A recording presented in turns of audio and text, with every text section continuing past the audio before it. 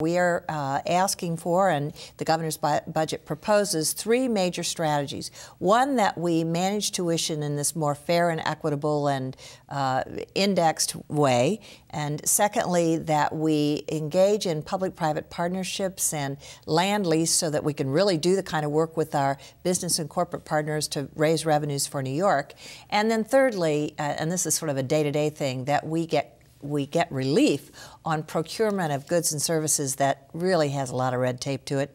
So it's a management vehicle in a time when there are no funds, it's no cost, but the return is that we will be freer, if you will, to help raise revenue for the state of New York.